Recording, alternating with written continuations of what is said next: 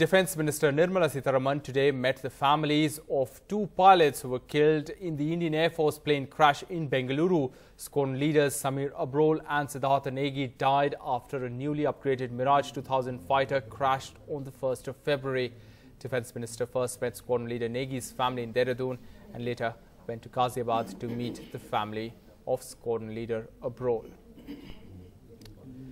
And Garima Abrol, the wife of Squadron leader Abrol, has penned an emotional Facebook post. She writes, "And as he fell from the sky onto the ground with broken bones, all but a black box was found.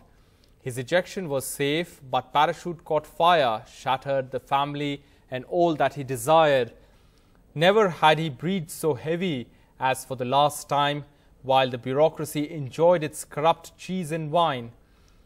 We give our warriors outdated machines to fight. They still deliver it with all their prowess and might. Once again, a martyr was killed as he fell from the sky onto the ground. Unforgiving and thankless is the job of a test pilot.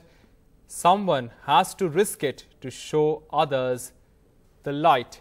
Proud of my husband. Fights on always, my Batman. Jai Hind."